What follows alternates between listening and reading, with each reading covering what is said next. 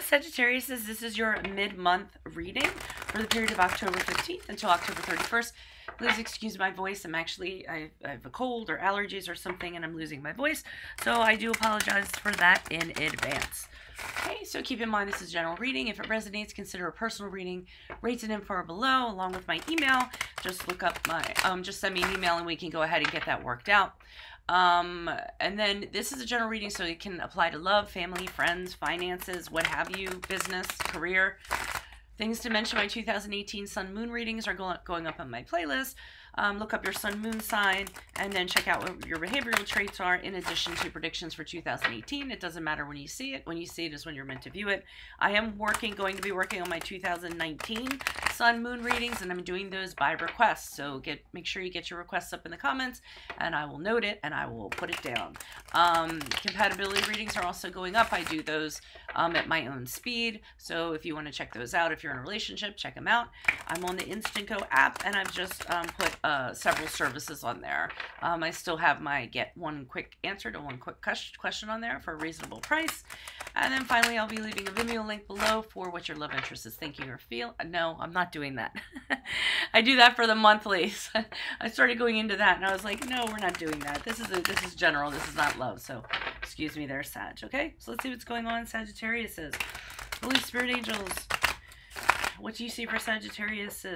What are the previous energies they came out of prior to the last 2 weeks of October? What energies can they expect from October 15th to the 31st? And how will they be moving out of October into November, as Sagittarius is? Also, Holy Spirit Angels, can you please show me previous energies that Sagittarius has passed out of? What are their previous energies or influences they passed out of prior to the last 2 weeks of October? We have the Hierophant in the upright. Okay. Can you please show me what are the energies that they can expect the last 2 weeks? We have the Wheel of Fortune. And then finally, moving forward out of October into November, we have the Three of Imps. All right, I'm feeling like this might be, I immediately got this could be career-oriented. It has to do with the job path, something kind of going on with you guys right now. The Hierophant is a card of Taurus for some of you if that resonates. But the Hierophant, and sometimes the Hierophant can be about marriage, so, two people. So for some of you, prior to the end of October, you could be taking your relationship to a new level with somebody, moving in with them, getting married, what have you, making that level of commitment. But what I kind of got from this is that you guys are in some kind of like system. like an organization or the union or something like that, some kind of a body of people or an organization of some sort that's very much by the rules, very conventional. There's authority, there's respect within this organization. It's about, doing the right thing, having commitment to this. So I kind of got that this was kind of a work entity of some sort, but I will be pulling clarifiers on this, but that's what I got immediately. The energies you have for the last 2 weeks of October with the Wheel of Fortune. Wheel of Fortune is something very good coming up unexpectedly, okay? So it could be, a turning point. It could be money coming your way. Sometimes it's somebody just unexpectedly showing up that you've been hoping would show up, or, seeing somebody. But whatever it is, it brings really good fortune. It brings really good luck with it. So I think things are looking positive, and it could be very well in regards to this organization or, what have you, what you're doing in regards to that. And we move on to the Three of Imps here. And the Three of Imps is about opportunities coming to you and, deciding what you're going to do with these opportunities. How are you going to bring more opportunities to you? It's about thinking big. So for some of you, you could be figuring ways to expand opportunities by overseas travel or overseas opportunity. It's about bringing earning potential in for you. It can also be about just, if it's a dating scenario, it's dating people or meeting people that you wouldn't ordinarily talk to. It really is, like I said, about widening the net, expanding those horizons, thinking big. So, I feel like, and even though this is kind of choppy, it's not really flowing, I feel like it goes under the umbrella of, I'm not even going to say that. Let me pull clarifiers because it is choppy. Can you please provide clarification on the Hierophant? I mean, I'm already like, I don't know what the title's going to be. Why is the Hierophant here? Who is this person? What is this energy? Additional messages for the Hierophant for Sagittarius's energies prior to October. Last 2 weeks of October 2018. Person, personality, perspective, person. Alrighty, I'm stuck. They're pushing, and I lost it. Sorry. I will say during this month I've had difficulty with these cards actually. Okay, we have this. So whatever this is, this, and it could very, like I said, if it's a relationship, it's a commitment. You guys are standing up and fighting for it with the 7 of Clubs. If it's an organization, like I said, a union, a company, something that you're involved with, a church. Sometimes a Hierophant can be a church. You guys are standing up for something.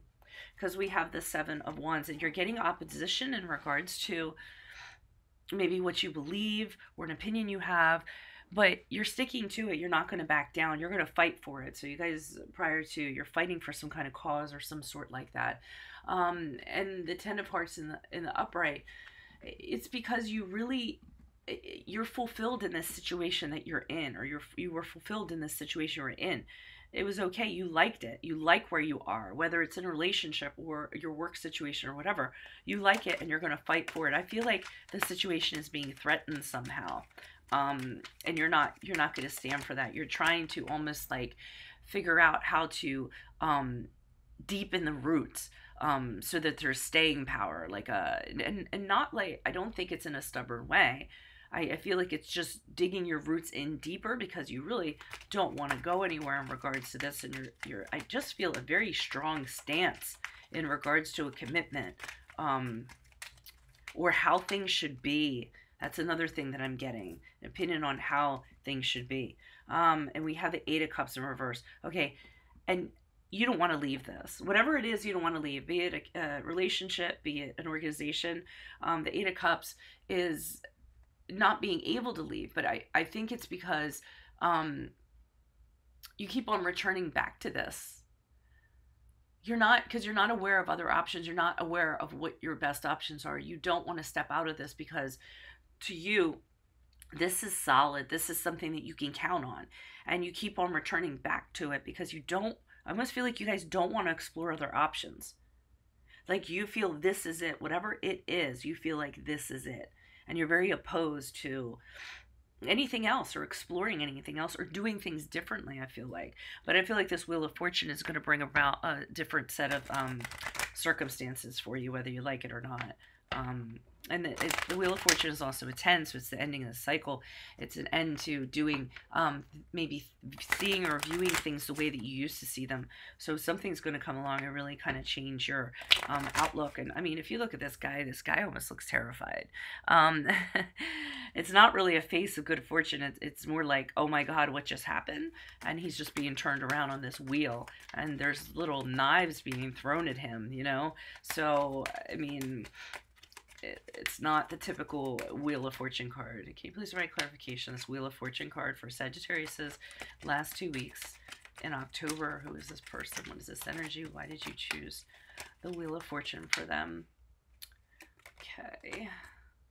So we have the 9 of Clubs in reverse. So some of you are actually under attack. Whenever this happens suddenly, you don't feel in your safe zone anymore. Somebody is opposing you. Someone is coming into your territory and making you very defensive. Maybe they're trying to change your situation. I'll go ahead and pull all of these cards out. But with the 10 of Clubs in reverse, you should realize this is actually a good thing. I almost feel like a burden's going to be released. You don't realize it right now. But something's going to happen that you're very opposed to. You're very hesitant about it. You're fighting it. I feel like you're fighting it, whatever it is that comes along suddenly.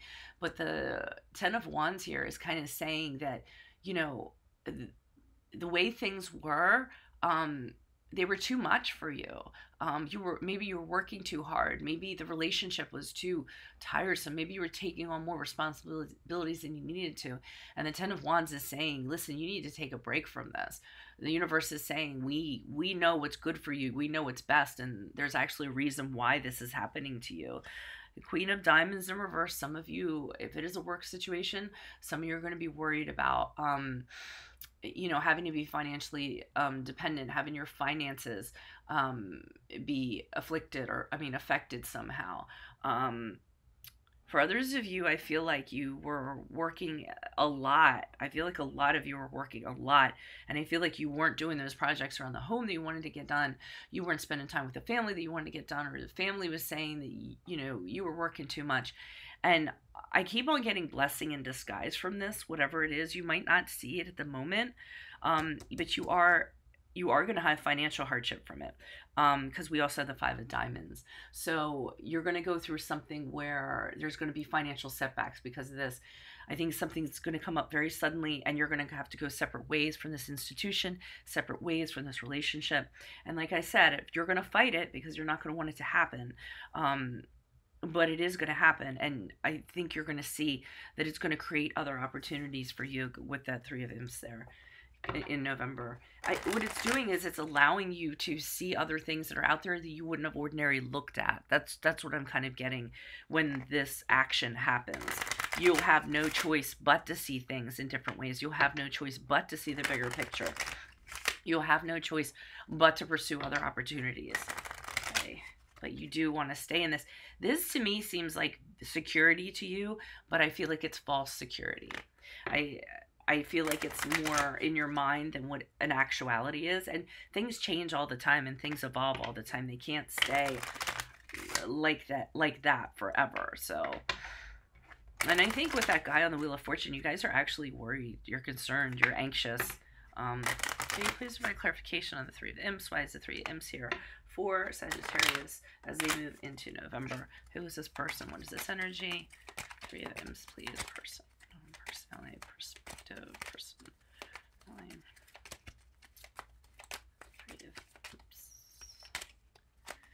I'm telling you, I've had the hardest time, and I don't know why. Usually the cards catch so much better, and I've never had a problem with these cards before.